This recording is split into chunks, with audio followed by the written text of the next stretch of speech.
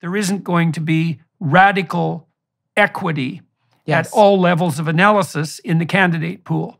And so you have to forego that. And it certainly seems, I would say, that on the left side of things now, people are almost entirely unwilling to forego that equity outcome. I mean, even Kamala Harris, who should have known better, tweeted out a few weeks ago her support for this concept of equity. And people who aren't paying attention think that means equality of opportunity, which is not what it means at all, which is why it's a different word. It means that if the outcomes of the selection process aren't equal across all conceivable combinations of ethnicity and gender, sex, etc., that intersectional morass, then the system is by definition exclusionary and prejudiced. And that just kills merit, assuming that merit is not completely equally distributed. Now, one other question on the female front. So one of the things that's disturbed my conscience with regards to women on the front lines is that there's always the possibility that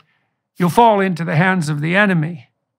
And it wasn't very much fun for, let's say, British and American prisoners of war in Nazi camps in World War II, although there were some Geneva Convention arrangements that were still in place. But I can't imagine what it would be like to be a frontline woman who fell into enemy hands. I mean, that's a level of absolute bloody catastrophic hell that I think that we should be very, very cautious about exposing anyone to. And so I have a proclivity to think that women are differentially susceptible to exploitation on the captured enemy front. And I don't know exactly, given credence to what you say about making sure we have the most qualified people, maybe you can ask people to face their death. I don't know if it's okay to ask them to face endless gang rape and then death.